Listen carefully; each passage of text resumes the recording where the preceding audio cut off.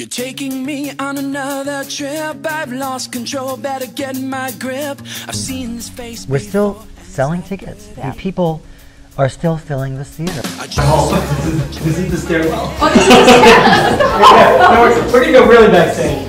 This is we're just traveling. Oh, I know. But this, I think Rick.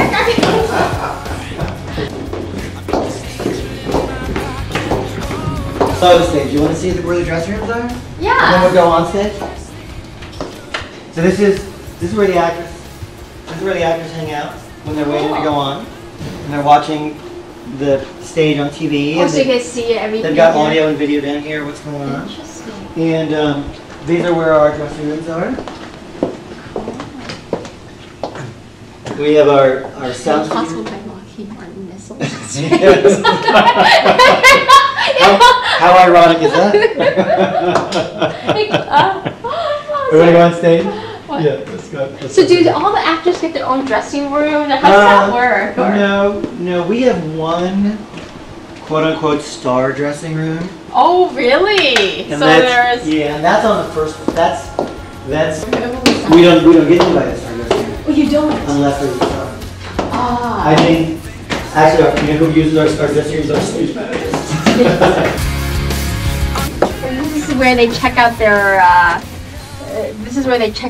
hair and makeup. Check out that little last thing before we go on, see if we're okay. Oh, wow. So this is the stage. This is, watch your step right there. This is the stage when there's no set. Wow, and so then when this is the fire curtain that by law we have to keep closed when we're not doing shows.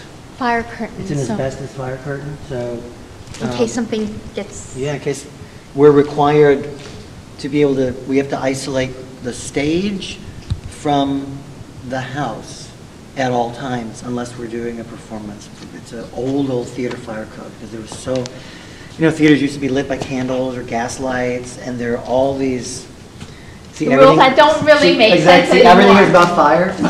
In case of fire, in the middle of a show, if there's any fire backstage, we have to lower this curtain and separate the audience from the stage. And that was more relevant when you had candles and everything. Exactly. These days it's when there were gas lights.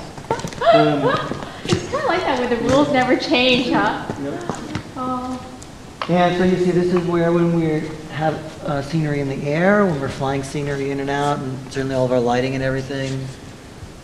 Wow. So with the stage, what happens? The stage set crew comes in and builds all on top of this? And they're building it right now in our shop. So as you like it, and we have a shop that's about 2 miles away south. And right now they're building all of the props and all of the scenery for as you like it. When it's all built and finished, then it'll all load in. This wall opens. Oh, wow. We have a loading dock out there, so just truck comes up, offload all the scenery and just put it up. But actually, no construction will happen here. That makes sense. So it keeps it clean. Very clean. Yeah, and shop space requires a lot of space. That way, also we're usually building one set while another show's in production. We don't have too much downtime between the shows. How does the set sort of work? I've seen also. Do you build all your sets, or do sometimes if there's a production from somewhere else, you purchase pieces from? Well, the only time we ever share pieces is if we're doing a co-production with another theater company. Okay. Like Ain't Misbehavin' that we're doing this year is a co-production between the Rep and the Arizona Theater Company and the Cleveland Playhouse. Wow. So that show is going to be like 6 months.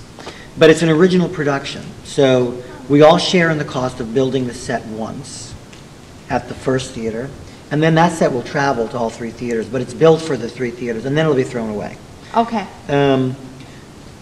But that's the exception. Everything else, but it's still custom built for this production for these theaters. What happens to all the costumes and wigs and stuff? We put them in storage. Oh, you put them in storage. Do you ever reuse them, or is it kind of like the museum of costumes? Well, you know, standard stuff gets reused, like a man's black overcoat of a certain period or style might get used again, or hats get used again, purses, gloves, shoes may get used again. you know, a really specifically wild designed dress Yes. may never be right again. Well, we'll keep Yes. it anyway. Just in case. Or it may get adapted, or maybe some designer will see it and say, no, let's rip half of that apart and we'll change it. Oh, And so we keep everything in stock. wow. And we share with the theater, we rent, we share. See, this is where I need to come for my Halloween outfit. You get a good Halloween outfit here. So what are all those bars over there? That's metal. rope. That's rope. That's how all of this raises and lowers. I see. All of that It's is- all mechanical. Yeah, it's counterweight.